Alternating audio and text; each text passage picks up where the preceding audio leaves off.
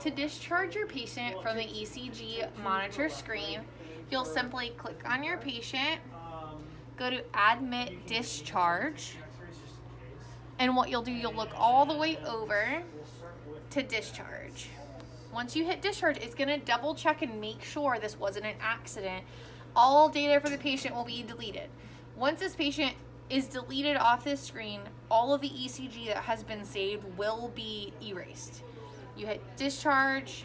It'll take a minute to register up here, but always remember, hit home again, and there's no more Athena on the screen.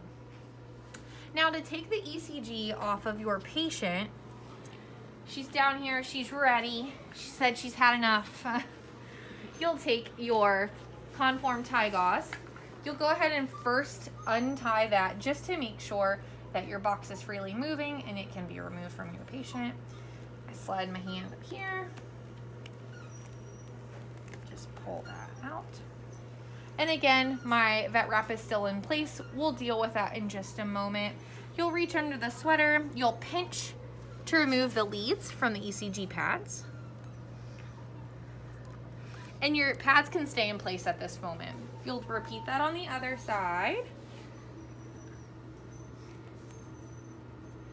And it comes off fairly easy. What you'll do, you'll set your ECG box to the side because we will have to clean that after. Please do not cut the ECG sweater off of a patient, especially if the leads are still attached. If you've already removed the leads, it is fine to cut it.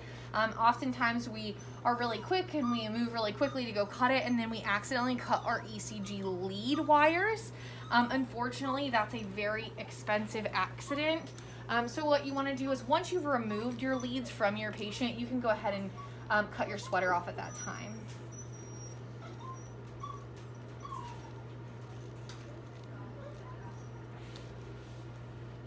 And then just slide it down, and those are good to go. As far as taking her ECG leads off, I do use the medical adhesive remover.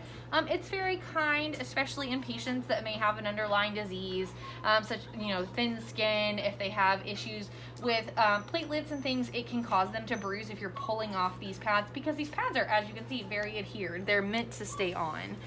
So I just lift up the little tab that's on them and spray the adhesive remover. Just rub it with my finger. And it comes off fairly easy with a little bit of adhesive remover. And then you can always spray a little more, and it comes right off. You'll repeat this for all of your pads. I know, I'm sorry. Most of the times they're more worried about why the adhesive is making a sound and it's touching them. The adhesive remover. All done. And then it leaves. She'll have a nice haircut for a while, which will grow back. And then I'm gonna turn you around, beauty queen. I know. Oh, don't. It's okay. It's okay. I just want to take these off. It's okay, Athena. And then just repeat it on this side. You can spray more than one at a time to help expedite the process. And then it comes off pretty quickly.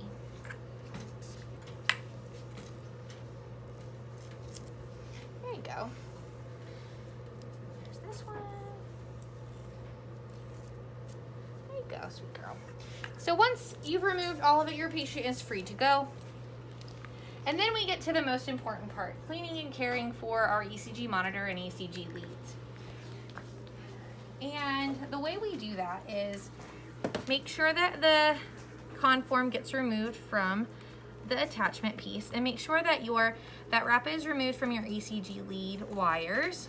Please, if you can help it, please do not use tape to secure these, as it does leave a sticky residue on the leads. What I like to do is, once you have everything off, make sure that you hold down your power button.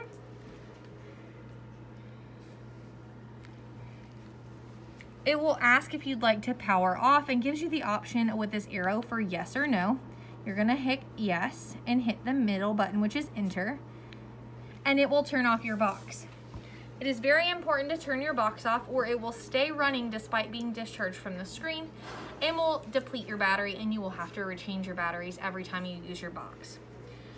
Once you've turned off your monitor, if you notice there's any hair, Caked under this, you can take the silicone sleeve off and rinse off the silicone sleeve, dry it thoroughly, and replace it on the monitor.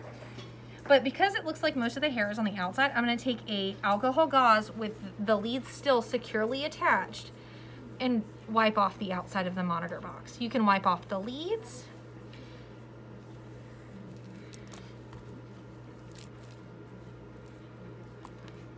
And just make sure you wipe everything down.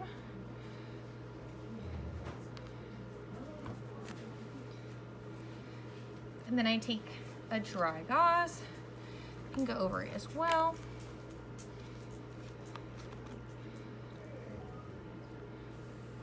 Once the leads are disconnected from the ECG monitoring box, it is no longer waterproof. It is very important that during cleaning this seal is not broken. So once everything is dry, you may gently wiggle to remove, and then you have your two separate pieces again. Make sure that you place your ECG wires neatly back in the Ziploc bag in which they came, and they get returned up on the shelf next to the monitor, as well as the small monitoring box. Both items get replaced into the bin.